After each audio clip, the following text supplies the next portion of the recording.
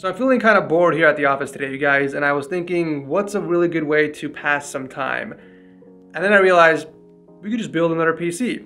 And that is what we're doing today, ladies and gentlemen. We are building a gorgeous high-end gaming PC inside the white Lian Dynamic 011 XL ROG certified case. It's been a while since I've done a white and green build, so I think it's time. Alright, let's go over some parts real quick. Starting with the CPU, we are going with the Ryzen 7 3700X, an 8-core 16-thread processor, which you guys have seen me use in a million of my builds. I did want to go with one of their new 5000 series CPUs like the 5800X, but unfortunately that is in the AMD build, and that is currently at my home. That's the current rig that I'm using. So we are going to be using the 3700X instead, which is still a solid gaming and productivity CPU for this build. It's going to be more than plenty for this entire build. I'm going to toss the CPU inside the Aura's X70 Aura's Extreme motherboard. If you guys remember, I tried to use the same board in the retro PC, but it was too big to fit inside the case, so I shelved it and I promised to use it in a different build. Well, I kept my promise, and here we are. I'm going to be throwing this inside the massive 011 case. Now, since we are on the X570 platform, and this is mostly a Gigabyte and Aura's build, it just makes sense going with their M.2 SSD. What the hell is that noise? That does not sound good. I'll definitely investigate the noise as I get closer to installing the SSD, but we're going to be using a 2TB NVMe Gen 4 SSD. That way we can take advantage of PCI Gen 4 speeds from the X570 motherboard. Now for the RAM, we're going to be using some sticks I've actually never used before, but I heard really great things about it. These are the Tough RAM RGB from Thermaltake. We're going to be putting in two 16GB kits, so a total of 32 gigs at 3200 megahertz with a CL timing of 16. So pretty fast, good looking white RGB sticks for the build. Moving on to the graphics card, ladies and gentlemen, let me introduce you to the Gigabyte Vision RTX 3080, one of the very few white 30 series cards in existence. I know that Zotac came out with one recently, and even Asus launched their white Strix version, which by the way I'm getting, and it's gonna go in the Helios build. It's gonna look amazing. Make sure you subscribe for that. But I'm super excited to be using this card. I think it's gonna look immaculate inside the white Lian case. Oh, just thinking about it gets me excited. Let's move on to the rest of the parts real quick. The MVP of this build actually is gonna be the cooler. This is EK's new big boy, the AIO Elite 360D RGB. This is actually the first time I'm seeing an all-in-one cooler come with 6 fans for a push and pull configuration, you guys. The Elite comes with 6 of their Vardar RGB static pressure fans, which on paper seems like it's going to be absolutely insane for cooling. So I'm definitely going to be testing out the performance on that and see how cool it's going to keep the 3700X. Of course, we're going to be throwing in some extra fans for cooling. After all, we do have a lot of extra space to work with, so why not take advantage of that? I couldn't get my hands on the white uni fans, unfortunately, because they're sold out everywhere. So Lian sent over some of their previous generation fans instead. I mean, I do have some black uni fans, but it just doesn't make sense with this color scheme since it's mostly white and green. And I think these will look a lot better compared to the black uni fans. And we're gonna be throwing in a lot of fans, you guys, a total of 13. We got 3 fans in the bottom, 3 on the side as intake, and then we got 7 fans for exhaust. 6 on the top for push and pull, and then 1 more exhaust in the back. So yeah, total of 12 fans, which is gonna be absolutely ridiculous. And powering the build is the Corsair RM850X fully modular gold certified power supply. I was gonna use the Gigabyte 850 watt power supply instead, but unfortunately, Cable Mod doesn't make custom cables for that specific model, so I decided to opt for this instead. Plus it's in white, matches the color scheme anyways. And finally, we are building inside the super popular Lian 011 Dynamic XL case in white. This has some pretty cool features compared to their non-XL version, which I'll talk about as we progress through the build. But yeah, guys, these are pretty much all the parts I'll be using. The color scheme will be white and green with some black accents because we do have black accents around the case, which I don't want to mod. This build is going to be going to a special person, and I can't tell you who it is or when that's going to happen. You guys are going to have to find out in a few weeks after this video goes live. But anywhoosies, these are the parts. Let's start building. All right, let's start with the big boy motherboard, Aura's Extreme. Team up, fight on, ladies and gentlemen. Look at that.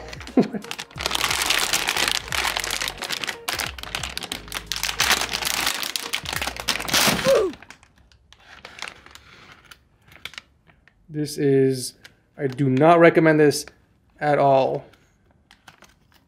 Oh my god. How did that even work?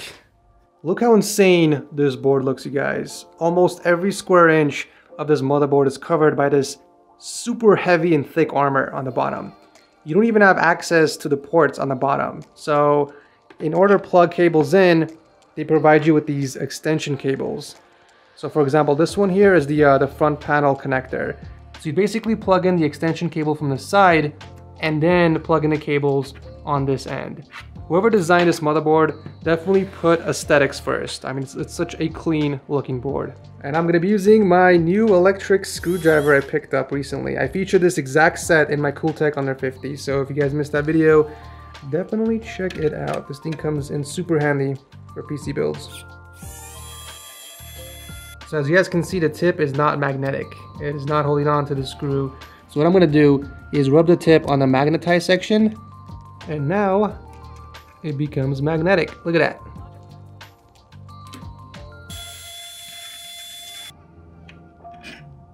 All right, let's see what's going on with the M.2 SSD.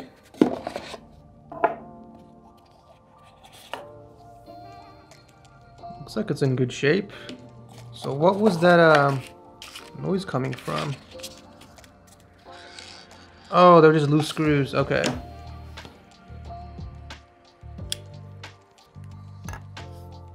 So before I install the M.2 SSD in here, you guys will notice that it is missing something. It does not have the standoff pre-installed. So I went to look inside the motherboard box and grab the standoff and the screw which is needed to install the SSD. Alright, and now we can insert the M.2 SSD and screw it in place. Always make sure to peel off the sheet from the thermal pads before putting it back on your SSD. Alright, M.2 officially installed. We can go ahead and pop in the CPU next. The triangle on the socket is over here in this corner, so we're going to match that with the gold triangle from the CPU. Gently lower it in place, lock the lever, and we are done. We are installing the aftermarket cooler, so we're not going to need any of these brackets.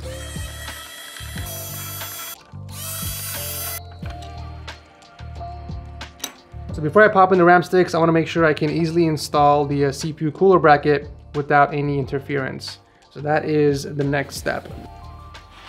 Oh man, these are a lot of fans. All right, next we're gonna be using 4 of these screws with the default bracket that came with the motherboard. Since this is an AM4 socket, we don't need to install a new back plate. All right, all the screws are in.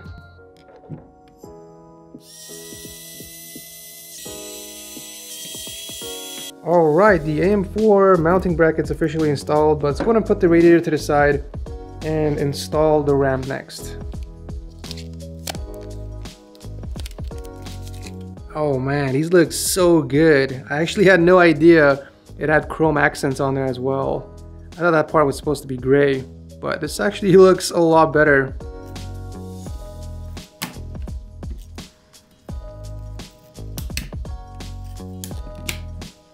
Oh yeah, baby. Definitely an odd shape for memory sticks, but once those are lit up, it's gonna look so damn sick. We are ready to gently lower the board inside the case. Oh my god, there's so much space. Look at all that room for activities, you guys. That was so easy. Alright, here's what the build looks like so far. I've decided to mount the AIO on the top. It just won't look as good towards the side. Plus we're using it as a push and pull configuration for exhaust, so it just makes more sense on the top. And then we can install 6 fans for intake on the bottom and on the side. But before we install the cooler, I do want to kind of plug in the cables near the top because it's going to be kind of hard to get to them once the EIO is installed.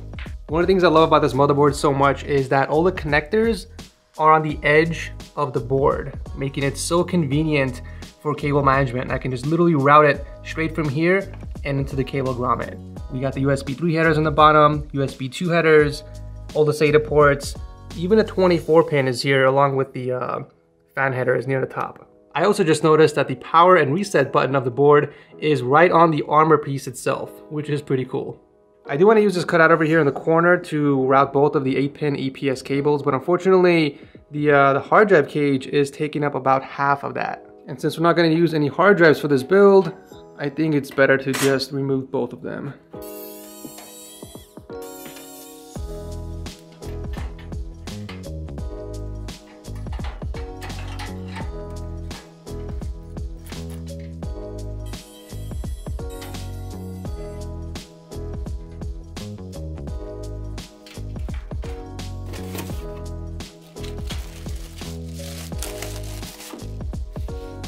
All right, let's plug in these beauties.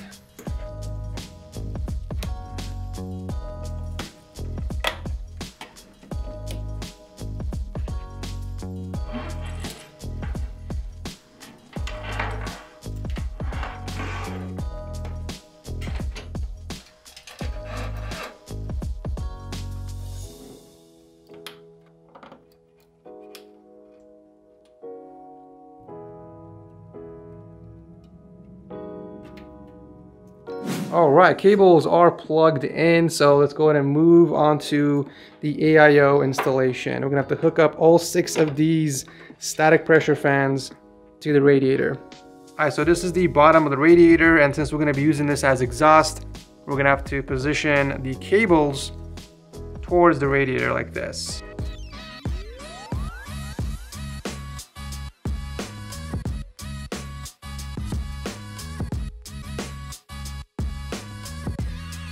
All right, so the easy part is done. Now comes the hard part, holding up the entire radiator while screwing in 3 fans from the top.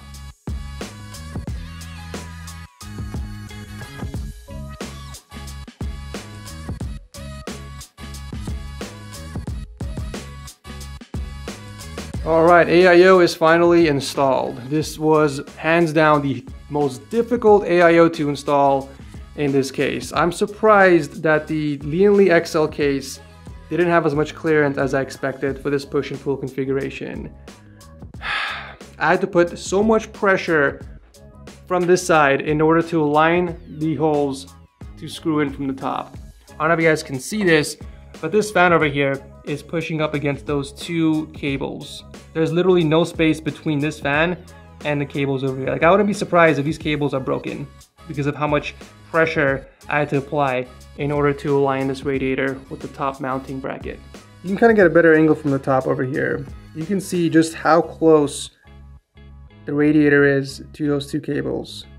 Here's a quick tip for anyone that wants to use the same AIO in their build. Make sure you're going with a big boy case. Clearly the Lian Dynamic XL wasn't big enough because I barely made it fit. You need to have enough clearance, like a lot of clearance, from the top of your motherboard to the top of the case. And if you're mounting this in the front, you have the same amount of clearance as well. So yeah, that's definitely something to consider if you're planning on picking this up.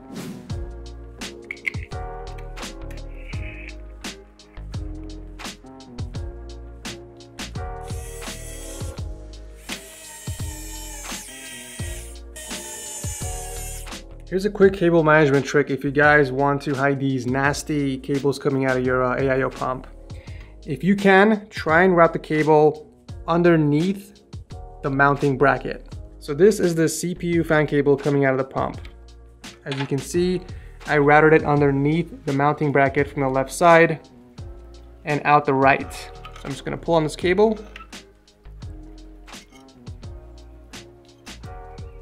And then I can run it straight up and behind the case. Now I'm gonna do the same to the RGB cable. So as you can see, I routed both of the cables underneath the bracket, across the board, and towards the top behind the case. It definitely looks a lot cleaner this way.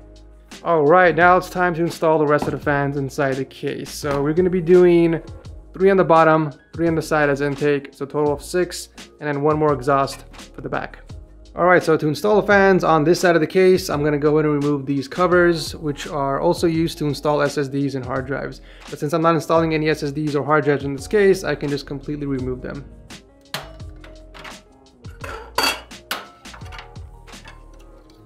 Alright, so since these fans are going to be used as intake, I'm going to have to face them the other way, which means that the cables are going to be visible. But look what I found, ladies and gentlemen, some aluminum fan covers that I had sitting in my storage for years. I'm going to use these to kind of cover up some parts of the cable. This looks actually way better with the aluminum covers. What do you guys think? So luckily I have 8 of these, and that's going to be plenty for the 3 fans here and then the other 3 fans on the side.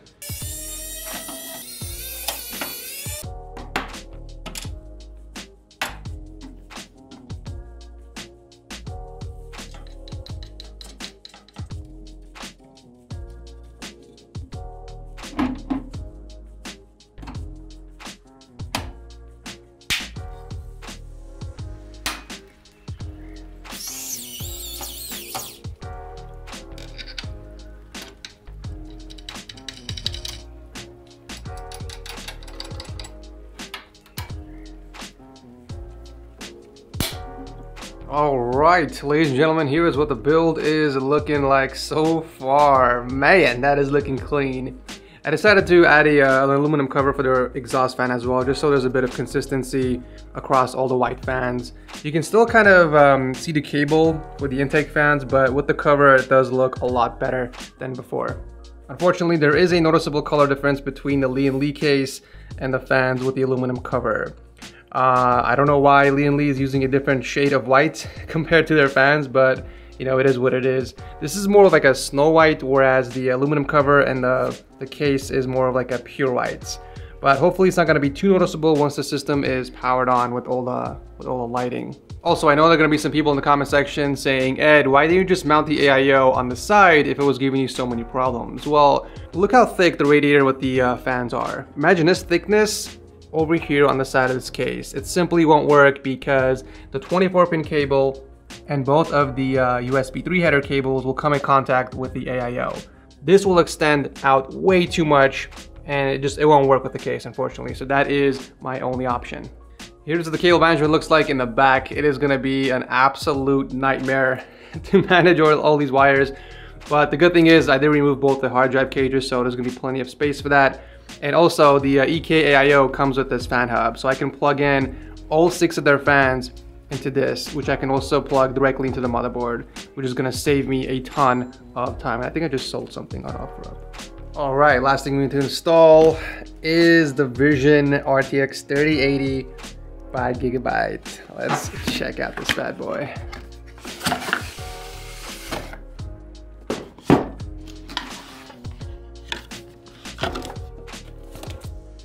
Ooh, okay.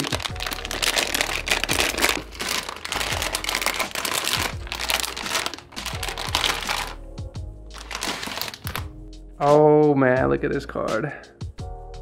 She is looking beautiful. Gigabyte, you guys have outdone yourselves indeed. I wish I could mount this vertically. It will look so much better in the build, but unfortunately I don't have any vertical mounts, so this is gonna go in horizontally. Still, it's gonna look amazing. I'm not a huge fan of this purple accent strip over here, but I don't think it'll be too noticeable once everything's on.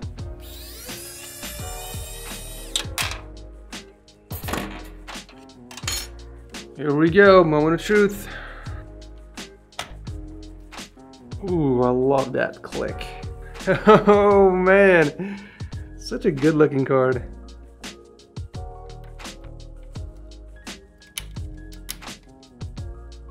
This bottom HD audio cable is bothering me. I don't like how it's just slanting down here, so I'm gonna use this cable clip to kind of stick the cable underneath the motherboard like this.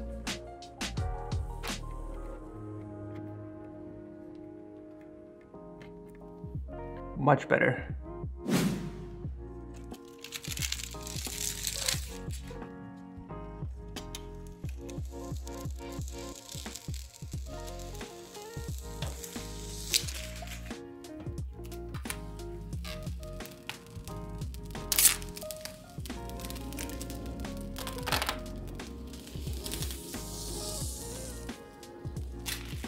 Build is finally done. Shall we boot it up?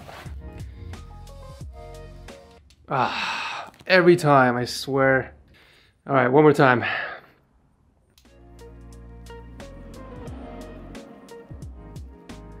Oh, that is looking sick. All the RGB lights are synced together. Oh, even with the EK fans. What? I did not expect that. That's actually pretty cool. There she is, ladies and gentlemen. Looking so pretty with all those RGB lights. I can stare at this all day, honestly. It just looks that good. All right, so I'm gonna go ahead and install Windows on here, load up RGB Fusion so I can change the lighting of the fans, and also run a few benchmarks, maybe even play some Cyberpunk to see how well the EK AIO performs. I'll see you guys in a bit. All right, so here we are on the desktop. I went in and put back the side panel. Let's take a quick look at temps on idle before I start running benchmarks on here. All right, so on idle, we are looking at around 45 degrees C for the 3700X, which is really good. Sometimes it peaks around 55 degrees with a max temperature of 60.5 on idle. So we're gonna go to run a benchmark real quick for about 30 minutes or so, and we'll come back and see what the max temperature is on the CPU. So here we are about 30 minutes later, running the Heaven benchmark in a constant loop. You can definitely hear the fan noise from the system, which is to be expected. I mean, we have 13 fans inside here. So let's go ahead and pause the benchmark real quick and take a look at the temps. All right, so CPU, wow. What? CPU max temperature? 66 degrees, are you seeing that? That is actually pretty damn impressive. That is a first for me, you guys. I've never seen this CPU get that cool on a non-water cooled loop. I was expecting around maybe 75, low 70s, but 66 is definitely, wow, I'm impressed. Let's take a look at the GPU temps real quick. We got the RTX 3080 peaking at 63 degrees Celsius as well. So very cool temps overall from both the CPU and GPU. I mean, the airflow in this case is just absolutely nuts. We got 6 fans just for intake and then 7 fans for exhaust. So I wasn't expecting anything less. All right, let's change the colors of the system real quick. I told you guys earlier this is going to be a white and green build with black accents. As much as I like the RGB rainbow effect, unfortunately, we're gonna have to say goodbye to that. And since I have all the fans hooked up to the motherboard, I can literally just change the color with a click of a button. So let's say if I want to do static, let's do red, for example. Everything becomes red. We can do yellow, we can do teal, we can do blue or purple. And then of course we got green as well, which I think looks the best. Oh, I almost forgot. Here's white, which also looks really good. I would say actually white looks the best, and then green colors. All right, so I loaded up Cyberpunk just so I can test the Vision RTX 3080 and see how many frames we can get in high settings. This is running 1440p, and we're getting a little over 100 FPS. High settings. This is a very demanding title, so obviously, you know, it's to be expected. All right, I'm gonna get on my bike real quick. I'm pretty sure this is where the frames are gonna dip. Yep, we're already under 100. As I'm driving through the city, we're getting in the 80s, low 90s. This is high settings, by the way, 1440p, so definitely playable. I feel like for Cyberpunk, it's definitely a game where you have to play in high resolution to really appreciate the attention to detail and the beauty of the game. Just out of curiosity, I want to see what it looks like in 4K. Can the 3080 handle it? Let's take a look. Ooh, under 60 FPS on high settings. This is not even ultra or maxed out. But I do have to say, the game looks so much better. Wow. Of course, with Shadow Play on, we are definitely taking a much bigger hit. We're getting less than 50 FPS, which is ridiculous. But look how beautiful this game looks. That is insane. And that is it for today's video. I hope you guys enjoyed it. If you did, consider dropping a like before you head out, as it does help out the channel a ton. I do have a lot more PC builds coming right up, you guys, and the best way to not miss those videos is to make sure you have notifications enabled. YouTube, for some reason, doesn't push my videos out to everyone, so there's a good chance you might miss it. I'll drop a link to all the parts I use down below, assuming you can even get any of them in stock. I know it's been crazy. This whole year has been crazy, actually. But I have a very special video planned with this PC. Make sure you guys stick around for that. You definitely don't want to miss it. Thank you so much for watching. As always, I love your beautiful faces, and I'll see you very soon in the next one.